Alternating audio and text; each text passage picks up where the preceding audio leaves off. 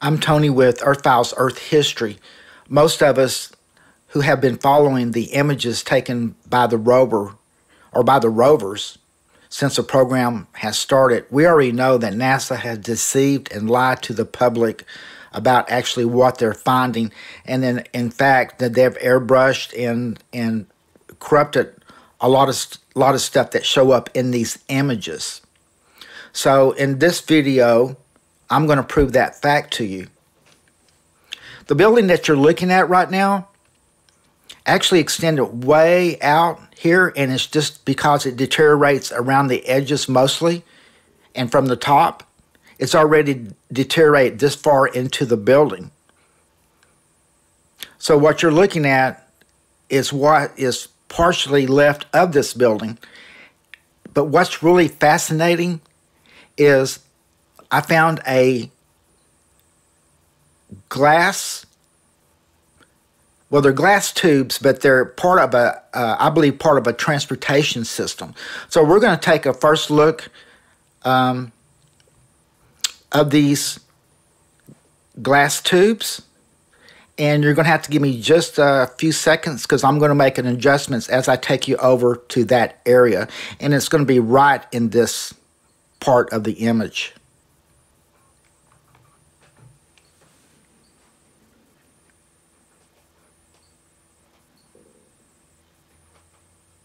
And I'm making the adjustments right now.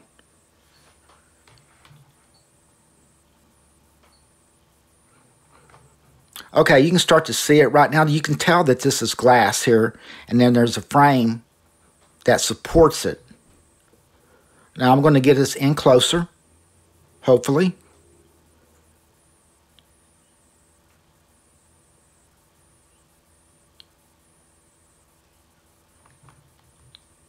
And then there's a better image.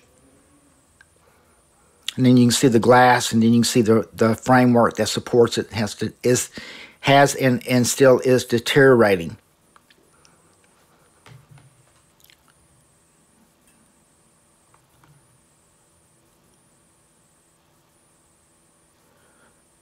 Okay, here's a couple of black and white shots of it.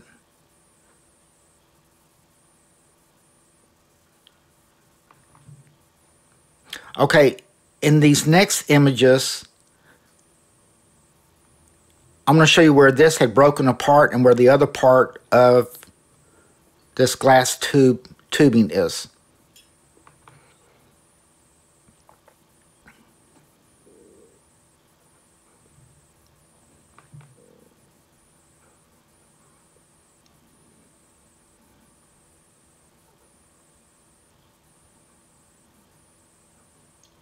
And then you can start to see it right here.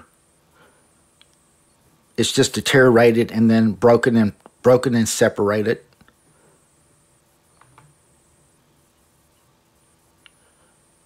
And there's a close-up of it. And then you can still see the framework for that glass tube.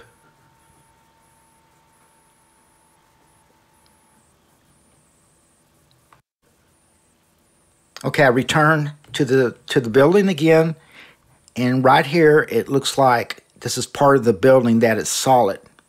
It's not. This is a cover-up. And so what I'm going to do is I'm going to shift the phase of this image, and I'm going to open that area up, and we're going to get to look inside that building. Okay, I shifted it, and if you look right now, it opened up, and you're starting to see structures inside of it.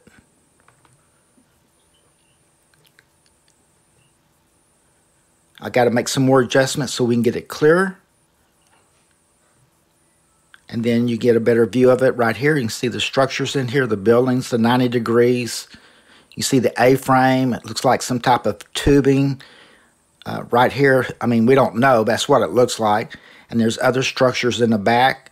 And there's something right here that looks like it's collapsing and falling forward. There it is in black and white. And then you can see some type of deteriorated structures here on the bottom also, and some back in this area.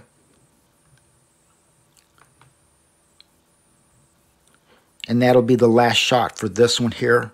This is really amazing.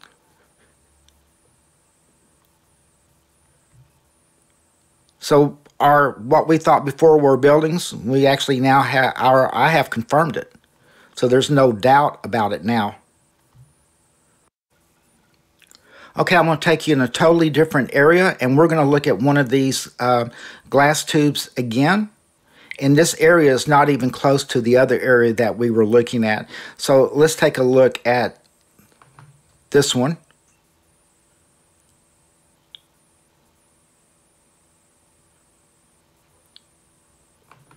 And then here it is. I tried to make the adjustments, but they did too much touch up and cover ups on this. I could not get it any clearer, but you can see it has the same supports as the other ones does. This one has broken apart here, and it's broken apart in this area. Then right directly across from it is, I'll call it an anomaly because I couldn't clear it up.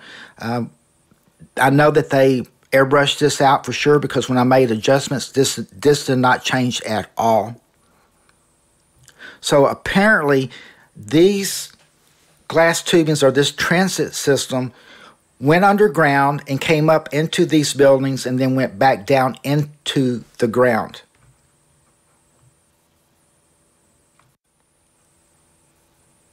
Our next area that we're going to go into is right here. And this is quite a mystery, and you'll understand why in just a second.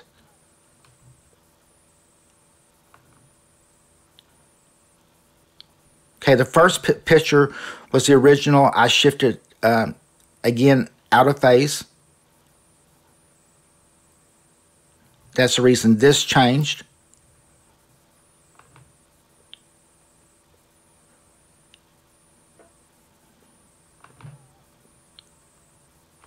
Okay, I want you to notice something.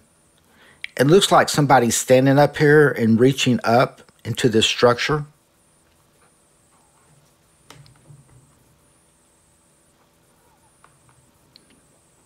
And then here it is again, brought out a little bit better. Now this next picture is exactly what it looked like before I shifted it out of phase. There's what supposedly is his hand here, his head. Okay, now the question is, did they cover it up? Or did, when I shifted out of phase, it made it look like somebody standing there? There's no way of knowing. It's just a mystery.